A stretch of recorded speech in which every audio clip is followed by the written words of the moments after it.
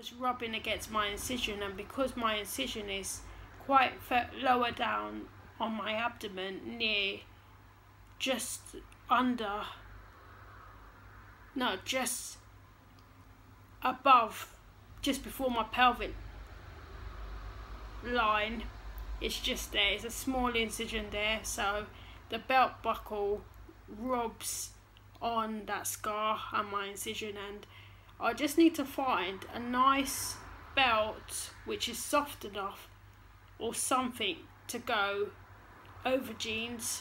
So that's a little bit of a hurdle, but onwards and upwards, friends, because I'm determined to maybe have some nice jeans. It's just finding the right clothes after surgery that will help me.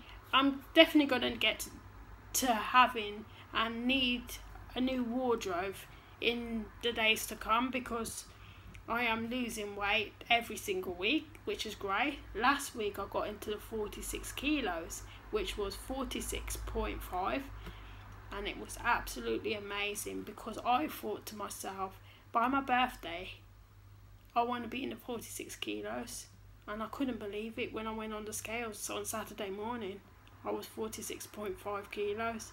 So I've just really got a couple more pounds to lose within the next couple of weeks, and then my goal will be complete, because I want to be roughly 44 kilos, maybe mid 44 kilos to 45.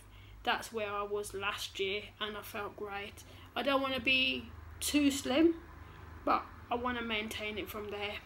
So yeah, onwards and upwards. And yeah, we've got this, friends. So here's my blouse. It's green.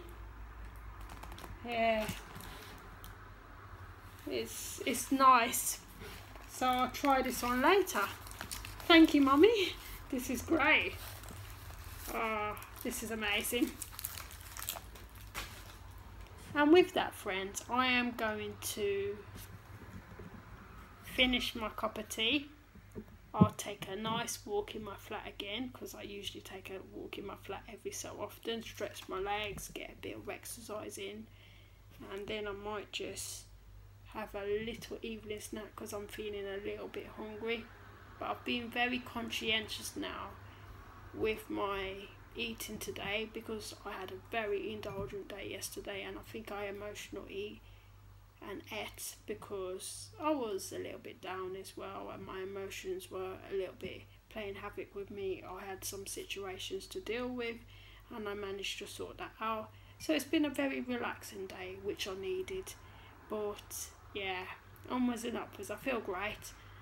I'm going to maybe enjoy an old classic soap, Neighbours, in a bit, and maybe just have a little treat before bed. I don't know if it's going to be a flapjack or a fruit. I don't want nothing too heavy with too many calories, because it's almost bedtime for me soon, but I'll just have a nice cup of tea and a little treat, because why not?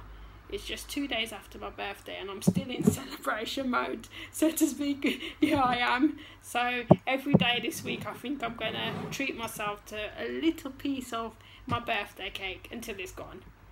So with that, friends, bye for now. Good night. And I'll be with you shortly.